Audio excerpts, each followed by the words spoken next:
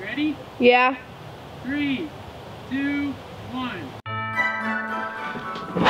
Alright, so I wasn't really sure how I wanted to start this video. Just because I don't really, do these kinds of videos usually. Usually I'm doing just something stupid with my friends, or if I am doing something serious, I guess you would say, it's usually like fictional or something. So I kind of wasn't really sure what direction this video should go, how I should start it. So I guess the best way would to be like this. Long story short, I absolutely love Christmas. It's my favorite thing in the world, even though I sound like a two-year-old talking about cake. But it's true, it's my favorite thing in the world. I love this holiday. I love everything about this season. However childish or dumb that sounds, I absolutely love Christmas. So, as I'm getting older now, I'm the one who's pretty much doing all the decorating around my house, which is fine because that's my favorite thing ever. I love decorating. Like I said, I love every aspect of it, and one of the main things that I like doing about it is decorating. And so, throughout the years, we never really did any sort of like lights outside our house. And we did some the last couple years, like I did some the last couple years, but it's just kind of like random stuff we had, and we always talked about doing like a real display, but we just never did it for whatever reason. And then last year when me and my girlfriend started going out, she right off the bat we talked about how much I love Christmas, and I put lights up last year, and she was like, for someone that loves Christmas, that's really sad for the lights that I put up. And I like kind of took that to heart in a certain way, and I was like, yeah, that's true. Like I actually need to I want to do something for real. And so a couple months ago, back in October, I talked to my parents about doing a light display, and they were like, sure, like you get it figured out, you let us know what you need and you do it. So then from there, I was like, sure. And then I was kind of planning from there, just kind of brainstorming in my head what I should do. And then I was just like, oh, I wonder if I should do like a video about it. And I was like, no, that just seems kind of weird. Like, I feel like I'm the only one in the world who would care about it or who would want to watch it, which, I mean, is pretty much everything I make. But I put a tweet out, and I was like, it was a poll, and I was like, if I make this video, like, who would care to even watch it? And then it got a total of 10 votes, and every single one of the votes was yes, that I should do it, and they would watch it. And like, obviously that's not a lot, but that's a lot to me for people who would say they'd actually watch it. And everybody voted yes, so I was like, okay, I'm like, sure, that must mean something. And so yeah, without rambling on for much longer, I'll go into talking a little bit more about it. So from there on, it was pretty much, getting everything set up. I already knew that I wanted to do a light display, but I didn't know exactly what I wanted to do, obviously.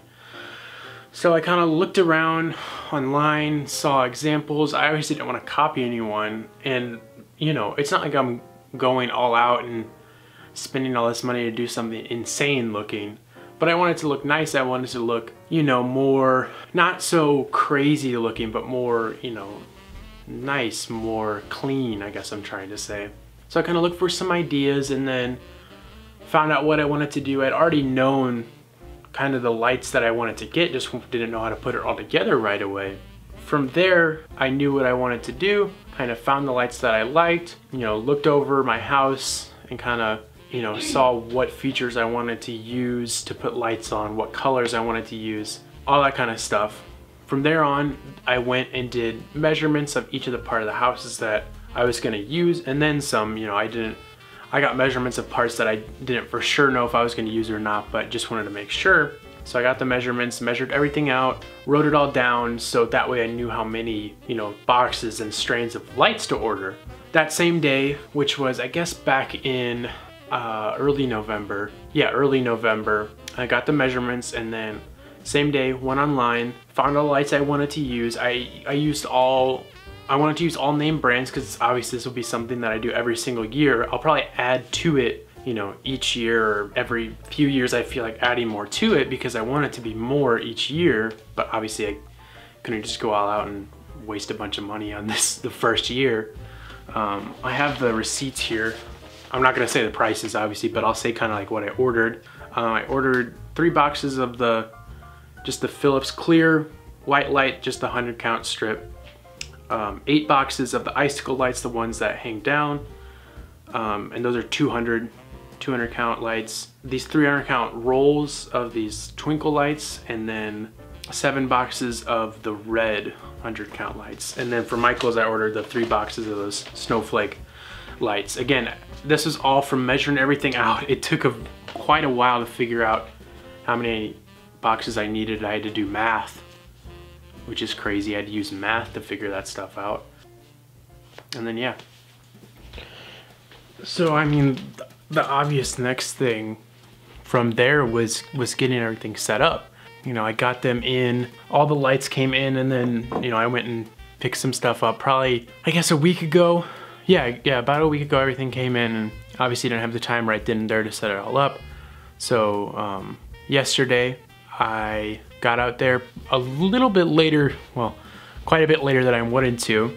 So it was already kind of starting to get dark. I got out there at 3:30 and started getting stuff set up. My girlfriend helped me with some of the stuff on the roof because I hate heights. I just hate going on roofs. I hate doing that so much. So we got on the roof and tried our first plan out, which was I have these overhang windows, and I wanted to put lights up in those. And I don't know if it's because I was too scared or if it's because the roof's too steep, but there was no way it was gonna happen. So I was like, let's scratch that idea. It's not gonna work. Like I can't do it. And so we got down from the roof, and then we were done on the roof, but there was nothing else we needed to do up there. From there on, we started putting the icicle lights up. So we started from one corner of my house and went to the other. And the first side of my house took forever because there were so many bushes in the way, and to try and getting that ladder through there, even though I ended up realizing later that it probably wasn't the best way to do it, how we were doing it. But either way, it took forever. And so by the time we finally got out of that bush area in that corner, it was dark out. And so I kind of just kept going. I kept putting up lights and kept putting up the icicle lights. And I was like, once I get to the overhang, I'm gonna go in and get the snowflake lights and start putting them up, because I just wanted to put the snowflakes over the overhang. And so about that time it was dark, and like I'm like, how am I supposed to film this if it's so dark?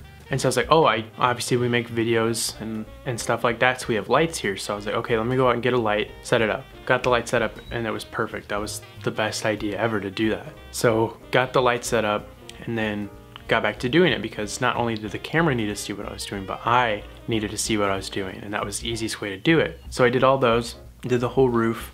It took quite a while, you know, because it's my first time doing that. And it doesn't look perfect, but you know, I think it looks really good. I'm really happy with how it turned out, which you guys will obviously see. After that, I then started doing the other light work, and I was like, okay, I want to start from one side and go to the other with everything. So I started on the left side of my house with putting up the big snowflake, and which worked out pretty well. I wish I could have gotten it up higher, but I'd have to use a taller ladder, and then we don't have a taller step ladder like that. We have an extension ladder, but that would kind of not really work with a tree. So I moved on from there. After I got that up, I ended up doing the twinkly lights. I just realized how weird it sounds saying twinkly lights. The twinkling lights in the bush. Did a strip of red lights around the stump of the tree.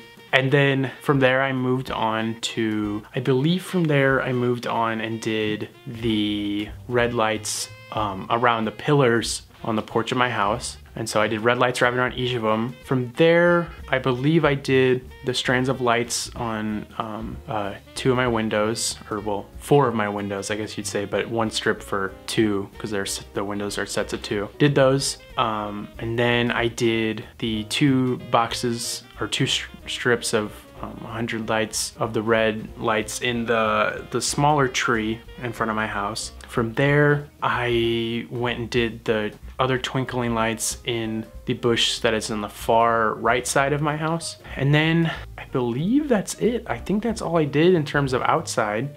But then I had this just pile of outlets and cords and, you know, 50 feet of extension cord raveled up, just like sitting on the porch, like right where the outlets are. And so I was like, well, this looks stupid. You know, I'm not just gonna just sit on the porch, such an eyesore. Like, obviously no one's gonna see it at night when the lights are on. But I was like, no, that's ridiculous. I have to do something about this. And so at first I was just like, we had this, another piece of the display, which is something we've already had, was this light up snowman. So I was like, okay, I'll just put the snowman in front of the cords. You won't see it. Well, you can still see it. There's so many cords. And so I was like, I need a box. Let me put them all in a box that I can set on the porch. And so they'll be in the box and you won't see them. And so I'm like, oh, I could do like a present box. And so I ended up taking a cardboard box, which I probably shouldn't use a cardboard box. So I cut out that, put wrapping paper on it to look like a present. I had a lid from an old like plastic tub, put wrapping paper on that for the lid that I could easily just take off, set down on top of the box. Put all the cords in there, it worked perfect. Again, everything surprisingly went pretty well with all of this, and I'm really happy with having that idea of doing a present box. Yeah, that's pretty much it. So now let's go see the lights. If I can turn the camera on.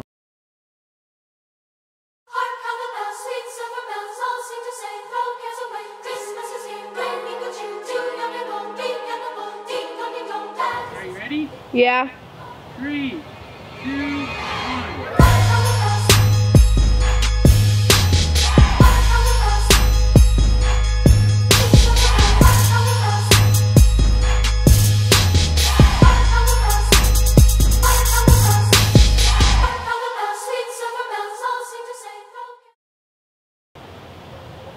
Pretty.